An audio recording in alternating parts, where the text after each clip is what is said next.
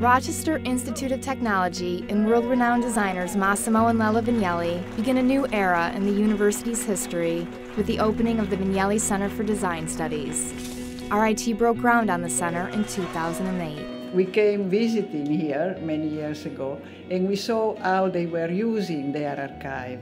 And that is the thing that really moved me. The facility features exhibition space and an archive of the couple's design work, spanning decades and mediums. World-famous architect Richard Meyer believes the Vignelli Center will attract tourists. I think people are going to come here from all over to see this in the same way that they will go to the museum.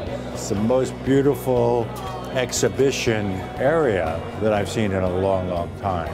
Revered by both their peers and budding designers, hundreds of people attended the dedication of the Vignelli Center. We represent today just the beginning of the generations of students who will grow and succeed because of the Vignelli's mission to pass on their timeless knowledge through this center. The Italian-born designers have been friends and supporters of RIT since the early 1980s, when Roger Remington, the Vignelli Distinguished Professor of Design, invited Massimo Vignelli to be the keynote speaker at a design history conference. He was aware of our interest here in design history and history theory and criticism as part of our academic program in design, and I think it kind of all came together when it came time for them to decide on what to do with their collection. The Museum of Modern Art and the National Museum of Design were among the cultural institutions interested in the Vignelli's archive, but the Vignelli said no.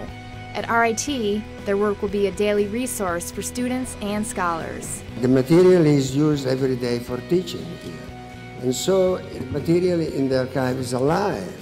It's not dead. It's not in the basement. It's not in an attic. For students like Cassandra Angarosa, having access to their original designs and finished pieces enhances the learning experience. Nothing will ever compare to seeing the real, physical work, being in the physical presence, being able to touch it and really see it. It's just a completely immersive experience, unlike just looking at a picture.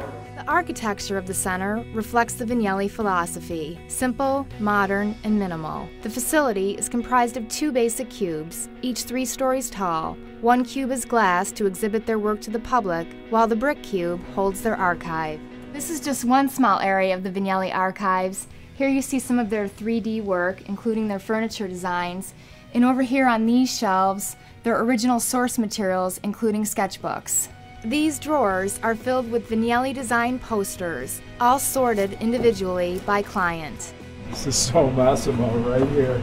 Plans are in the works to create a master's degree program in design studies. For the Vignellis, knowledge of the past is how you create good design for the future. This place will become a magnet for all scholars. Thank you.